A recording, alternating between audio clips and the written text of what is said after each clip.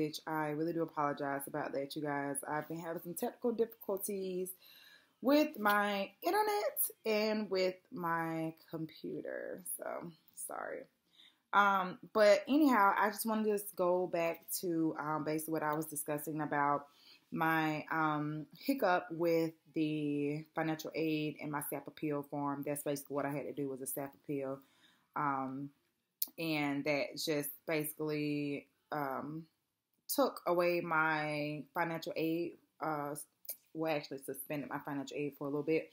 And then I had to submit the letter, and I got my results back from the letter that I submitted for my financial aid to be put back on my account, and so I can go to school. And that did happen, so I am officially back in school. Well, I was never out, but my financial aid is what was preventing me to go to class for this semester. But I am back. So it was like a 3-day process type thing. I put it in, and it was basically done like within 24 hours. So I guess I just wanted to see that you are, very focused and that you want to complete school and stuff like that. So that's definitely something that I had to get done as soon as possible. But needless to say, everything is fine now. I'm back. I'm happy to be back. Also, I don't know whether I told y'all on the last video, but I do appreciate you guys for writing me, commenting, liking, subscribing, everything for as my channel. You guys, it means a lot to me. And it also means a lot to me for as going through or embarking on this journey for nursing school. I read every one of you guys' comments, and they are so heartwarming. Y'all, I get emotional sometimes because it's just so overwhelming of the response that I be getting. And reading you guys' stories and stuff helps me get through my journey, and it really helps me stay on track. And I know that I have to do this, and it basically just gives me a extra push. And I really do appreciate you guys for being there and listening and subscribing, commenting, and letting me know, you guys' situations as well, because I see a lot of comments that I read, they all have similar situations to mine. And whether you are a mother or not, or a student or whatever, I try to reply back to everybody, and I hope that I have replied back to everybody that has been leaving comments. But you guys' stories are very, very good to me, and they help me get by. So thank you guys. Don't give up on me. I know videos have been slow lately, and again, I told you about my difficulty with everything for as my computer and internet and stuff like that. So it hasn't been the greatest experience, but I promise it would get better. But I am excited to also let you guys know that not only that, my financial aid and stuff is, together now. I went to Michael's to get a planner, you guys. But I need to tell you, to go get a planner, y'all, I was so excited. And I want to share this planner with you because I've never really used a planner, you guys. I just kind of just go with the flow and write down notes and stuff here and there to kind of get me by. But I know that I need to organize my life.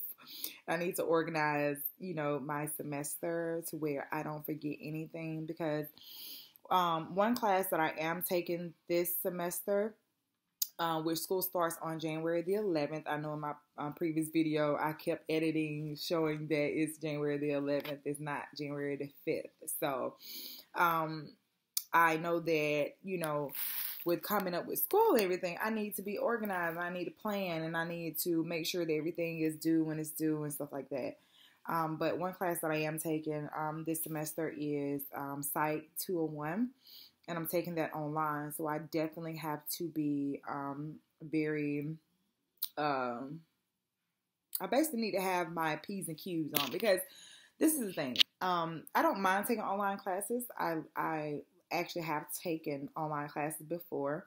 It wasn't as bad. I just feel like sitting in a classroom, just to have that classroom setting is very, is helpful, to say the least. So, I am taking Psych 201 online, and I'm excited about it as well, but I just need to be, I need to discipline myself so I won't fall short, because that is one class that I need an A in. So not just only that for Psych, this semester I'm actually taking one of my math classes as well. Next semester is kind of going to be a heavier semester. I'm taking my bios. Also, I am taking my English, which I had to go take one of my assessments over, because when I first started school, you guys, I didn't do so well on my assessments, like my entrance assessment test. So I was basically kind of just rushing, and I didn't really pay attention to the things I needed to pay attention to, and I just wanted to get up out of there because I was just like over it at that point. And I went back and took it, and y'all, I tell you no lie, I scored like a 50 something on the first try when I first took it, like when I had went in school for my English test. Y'all, it was terrible. It was so bad. I was so embarrassed. I was like, oh my God, am I dumb or what, But I'm glad that I took one of my classes that was that I had to take to get a higher score. But I used that class, and I basically wanted to score higher, and I think that this class really helped me because I was able to score higher on this test that I went back to go take so I can get a higher score so I can be exempted out of one of my classes. So I went and took it the other day, and y'all, I made a 83. Y'all, when I mean to tell you, I believe that the class that I took, well, I know that the class that I took helped me, because it was 20 questions, and now we are using, it's something called the Accuplacer or something like that test. So they changed it from the compass to the Accuplacer test. So I never seen it before. I didn't know the material. Only thing I knew is that, I just needed to study. And really, I was studying for the compass. I wasn't even studying for the Accuplacer because I didn't know anything about it. So I went in and took it. It basically had 20 questions. I made an 83 on it. And y'all, I was so excited about it because one thing is that I know I improved tremendously, because the first test I took was a 56 56. And I did horrible. And that placed me in classes that basically remedial courses. I had to take remedial courses just to, start taking my, program courses. And I was just so discouraged. And I think that was one of the reasons why before, when I first had signed up for school, I was like, oh my God, I got to take all these remedial courses and stuff. It's going to push me back and this, that, and third. And then I was just like, I can't do it. So, but that's neither here or there. I'm glad that I was able to place higher, and I zipped out of one of those classes. So therefore, I can go directly in my English class, in which I am so excited about that, you guys. Very excited, because I did great. So, yay to me. But anyhow, so let's just go ahead and jump straight in, y'all. I just had to let y'all know that quick little update, because I was very happy and I was excited and stuff like that. And I just wanted to share that with you guys, so you guys know that please don't get discouraged when you have to, if this is your first time applying to nursing school or applying to school, period, and you have to take remedial courses, take those classes, y'all, because they help. Honestly, they help. I literally went up almost 30-something points by taking that class and going to retest and making a higher grade to where I exempted out of one of the classes that I, was going to have to take. So, great job for me. But anyhow, so, planner time. This is my happy planner, and you guys, excuse my nails. I know I have to go get my nails done, so don't judge me, okay? But anyhow, this is my happy planner. It states on the front, today is a perfect day to start living your dreams. And I love, love, love this quote. If it is a quote or not, I don't even know, but I'm saying it's a quote because I like it. But this is my 365-day planner that I purchased out of Michael's. I will be posting the link in the bio, so you guys can go check it out, or stop at your local Michael's to go see about this binder. But y'all, I got this idea off of, I was watching a video. I can't remember who it was, but they was comparing Happy Planner, which is this, They have different designs and stuff as well. Happy Planner and Erin Cohen planner. And to be honest, you guys, this is just my honest opinion. I'm a cheapskate, cheap goat, whatever name y'all want to call it. I'm all about saving. So I found this online. And it's actually in the store as well. I actually went to the store and I did a price match for the same location. But they was actually 50% off. And this planner was $14, $14.99 actually. It was like $30-some and I ended up getting it for $15. I also went and got a poster so I can start doing my vision board. Yeah. Y'all, I love, well, put like this. I love posters.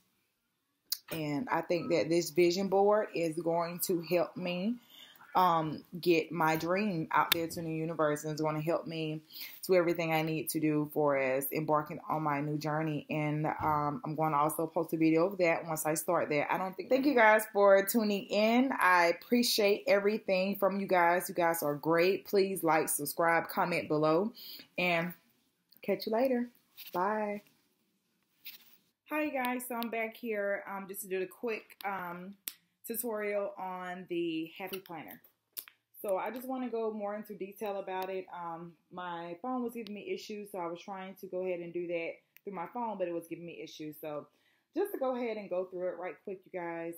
Again, it's the Happy Planner. Has a great quote on there. Today is a perfect day to start living your dreams. So this is my Happy Planner. I was going to go with Erin Cohen, but I decided to go the cheaper route, and this one was on sale, 50% off at Michael's, in which I really do like that it was 50% off because I wasn't going to pay no more than $20 for a planner, of course, even though I do plan on using it. But that's neither here or there. So as you see here, you have the laminated portion of it, and this laminated portion is basically what's going to protect, like if anything were to drop on anything, that you'll have that. This is just something that I can take off. This is just paper basically that I can take off. Anyhow, as you look in the inside here, the polka dots, and you have the hello, and then you put your name there. If like you can see it. But they put your information right here. It says this Big Happy Planner belongs to, and then I'll just put my name. Also, as you turn into the first page here, you have your whole year. Well, both years, 2017 to 2018. This is one thing that I did like about this planner, is because it does have to the second page here, you have just a brief this month, what you plan on doing this month, as you can see, and you can just kind of like put like things in there that you are planning on doing for that month. Also, you have birthdays and goals and stuff like that you want to achieve for that month as well. On each month, as I was scrolling through it, you have a quote, and this one is from Maya Angelou, which it reads, we delight in the beauty of the butterfly, but rarely admit the changes it has gone through to achieve beauty. And if you can look at it, in each month, like for instance, this is January, so this is the month that we're in. If we go to February, there's another one. So there are very great inspirations in each month, beginning of the month, like quotes and stuff like that, that can help you, kind of get through your day or month or whatever. But I think that is very cool to have that. Scrolling into the month, as you see, there's a full calendar there. Has your monthly dates and stuff like that that's in there, and also you have a lot of space that you can write within these sections here as well. Scrolling into the month, you also have some more space here that you can kind of jot down. Say like you have a test coming up or something like that, something that you don't want to miss and stuff like that. You can also jot that in there. Down here at the bottom are a little small little insert there that you can kind of put just like miscellaneous stuff, I believe. So that's good as well. Scrolling into February, also you have, again, for that month, what you plan on doing or have planned to do. And you put there places where you can put your notes as well. Take notes. So you can take notes for basically what you have done for the year or anything, which is cool. But I really did like that. That is big, it's colorful. You can pretty much add whatever you want to. And you guys, I believe that I've seen a lot of stuff in there as well that you could add to these planners, which is great because they also had one in there if you are thinking about going to go purchase one from your local micro store or online. They had one to where you can actually make your own or like create your own, and I think that is wonderful because I hope that I'll be able to add and still do other things with this, and I believe I can from the looks of the inserts and stuff.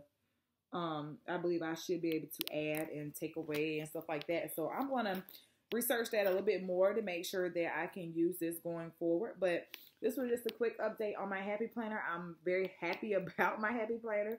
And I look forward to sharing it with you guys. And I hope you guys like it and go purchase yours.